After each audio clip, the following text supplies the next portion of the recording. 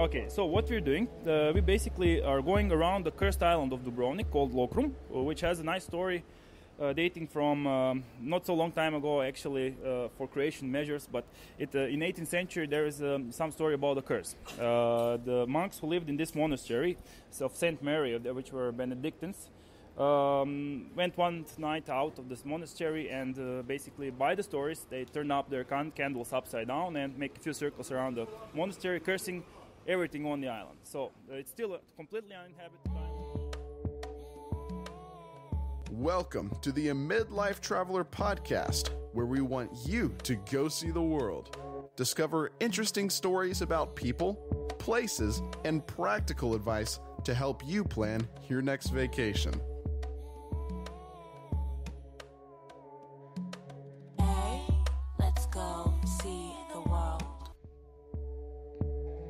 Hey, hello, and thanks for listening to the Midlife Traveler.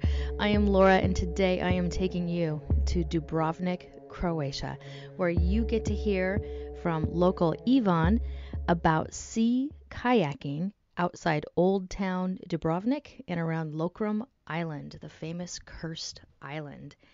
So Ivan, the local you're going to meet, he works for a company called Skybar, and they are one of the companies that run Sea Kayaking Tours in Dubrovnik. And the reason why I wanted to do a tour with Skybar is because they are one of the few companies that run out of the very historic and scenic location called Pile Harbor, which is a little bay right next to Old Town Dubrovnik, right on the edge of the city walls. And this bay is gorgeous. I mean, absolutely gorgeous. And it's a filming location for Game of Thrones. It's actually where the Battle of Blackwater Bay. It's where Maricela got on the boat to go off to, Dorne? Is that where she went? And some other cool Game of Thrones locations. So to be able to do a kayaking tour that started and stopped around this historic location is something that I really wanted to try when I was in Croatia. So what you are going to hear is a conversation with Ivan talking about the tour and about some of his thoughts about visiting Dubrovnik in Croatia. And this was a conversation that happened before I went on the tour. So after you hear from Ivan, then I'll come back on and tell you some of my opinions and my experiences of the tour itself. And also, we've already written a review of this Sea Kayaking Tour on our website at midlifetraveler.com.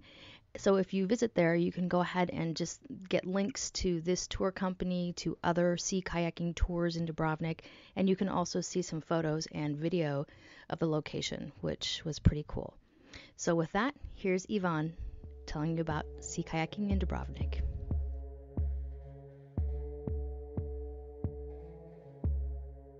Hey, this is Laura with the Midlife Traveler podcast, and we are in the middle of Croatia in Dubrovnik. Actually, we're at the bottom of Croatia, and I'm here at the Sky Bar with Ivan. He is going to tell us about a kayaking tour. I think we're going to do the sunset one, so tell us all about it. So the sunset tour is one of the most popular tours in Dubrovnik, with kayaking, of course, and it's a tour that lasts 2.5 hours. We created this tour 7 years ago. Some say even longer than that, and the whole tour is done to have some physical activity and history in the same time. We created this tour mostly because of Australians and people from UK. But wait a minute, you created this tour mostly because of Australians and people from the UK? Exactly. There was a lot of questions to have some more exciting thing to do, just instead of walking tour, to have something more, I would say, to see and to do more than just to walk. Okay, fair. Okay, so what we're doing, we basically are going around the cursed island of Dubrovnik called Lokrum, which has a nice story dating from not so long time ago, actually, for Croatian measures. But in 18th century, there is some story about the curse. The monks who lived in this monastery of Saint Mary, which were Benedictines, went one night out of this monastery, and basically, by the stories, they turn up their candles upside down and make a few circles around the monastery, cursing everything on the island. So it's still a completely uninhabited island. There is no living soul on it, and there was lots of associations with a lot of freaky accidents on it, like burnt fire department house and some other stories which are basically in a category of spooky stories. So we just came from Lokrum Island. We took a ferry out there. I can tell you it's full of life with tourists and peacocks. Yes.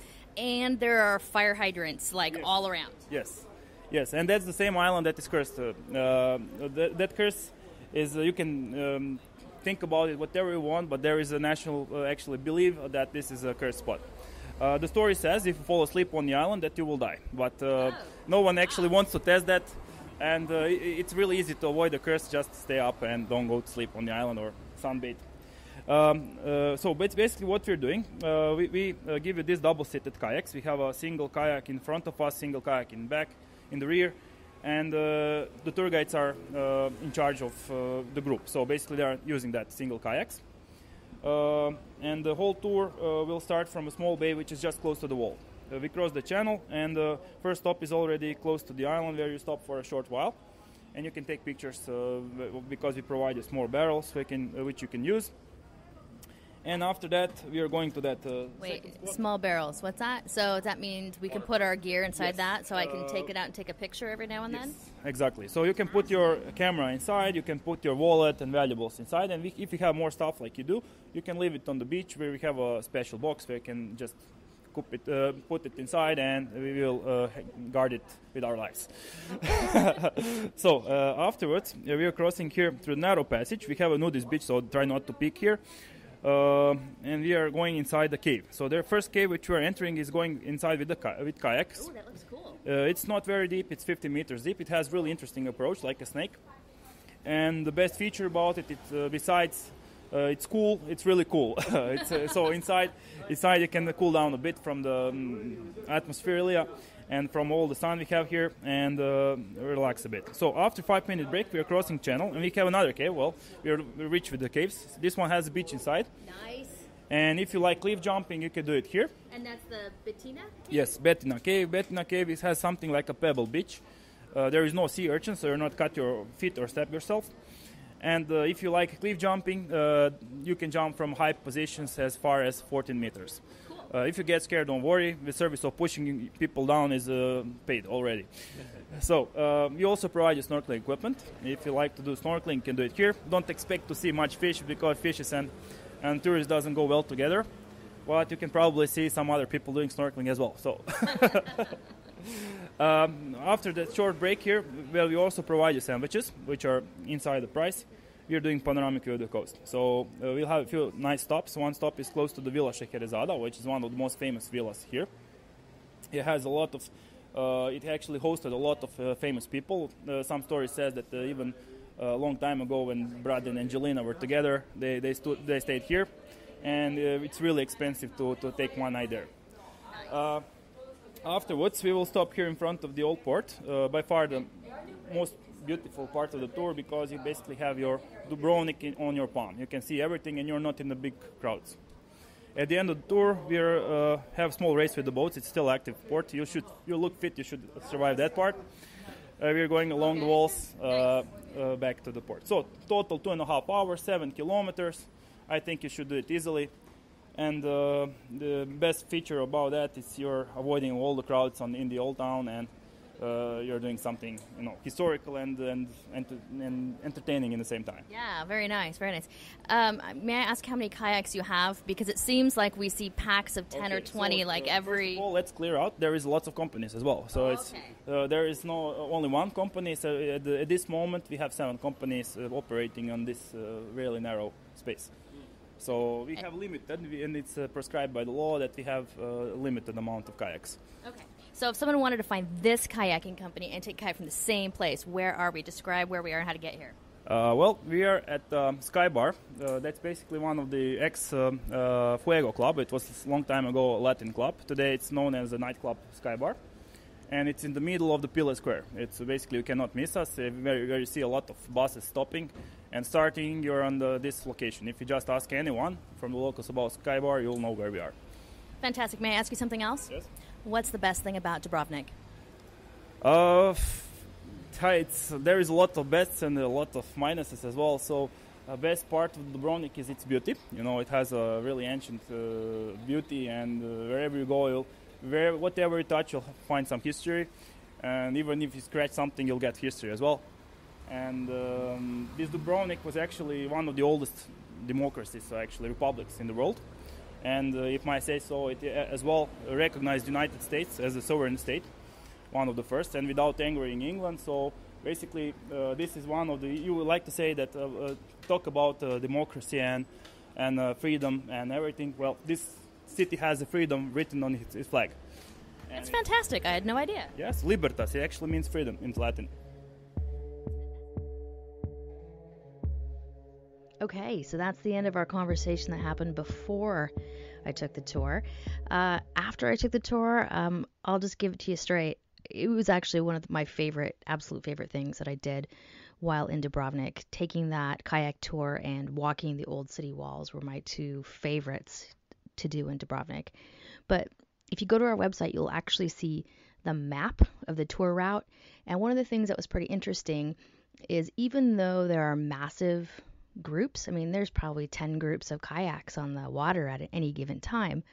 When you're in the kayak, it doesn't feel like you're doing touristy stuff. You don't feel like you're in a pack of tourists because you're on the water, you're just paddling, and the boat is rocking, and you're hearing the waves, and you're getting slightly wet, and it's just, the sea air, and it just feels really scenic and back to nature, and just feels good to be out there on the water, and the views to be floating, that low at sea level, looking up at the massive, huge old town of Old City Dubrovnik, and which is the filming site for King's Landing and Game of Thrones. It's just very, very cool. And after you get out at the beginning, after the first, 15, 20 minutes of paddling, the group gets together, and we were given a choice. They basically said, we can break into two here. We have two guides. So one group can go straight the short route to Bettina Cave, which is where there's snorkeling and swimming. Or there's a longer advanced route, which goes all the way around Lokrum Island. Lokrum is the cursed island that they have right off of Dubrovnik. And if we go around Lokrum Island, we will be seeing inside one of the caves. We're going into Fisherman's Cave, Pigeon's Cave, and then we go around the island and also happen to pass a nude beach on the way over to Bettina Cave. And so we chose the advanced long route around Lokrum Island, and to be honest, I'm so glad we did, because the paddling was great. It was very scenic. Going inside that cave on the island was just kind of a surreal, serene feeling, and the light, it was just absolutely beautiful. Loved it. But then getting to Bettina Cave, to be honest, I could have skipped that whole part. It was so crowded with tourists and people splashing, and it was really not anything remotely related to the peaceful being on the water or paddling with a kayak. It was basically, we beached up with about, there must have been 50, 60, 70 kayaks in this really small cave. People, we were eating our sandwiches that they gave us, and people were jumping off rocks and swimming, and it was just super crazy packed and crowded with tourists. So it was kind of, I guess, nice to stop there. But I would have been super disappointed if I had taken the short route and just went to the cave, and instead so happy to take the long route and go around Lokrum Island, because it was absolutely worth it. One of the coolest parts about the tour was just the return. We chose the sunset tour. So as we're paddling back towards Old Town King's Landing, the sun was setting behind it, and it just felt really really like I was inside a brochure. I was like inside a postcard. It was just this almost out of body experience. I can't believe I'm sitting here seeing this, experiencing this. This is real. This isn't something I'm watching on TV. It just was this great thing to add to our vacation experience. So anyways, I can't speak highly enough about going kayaking if you choose to go to Dubrovnik, Croatia on vacation. And if you're interested in checking out our recommendations and some options on Sea Kayaking Tours to try, please go to our website at amidlifetraveler.com. That's it. I hope you enjoyed Croatia and kayaking, and safe travels wherever you may roam.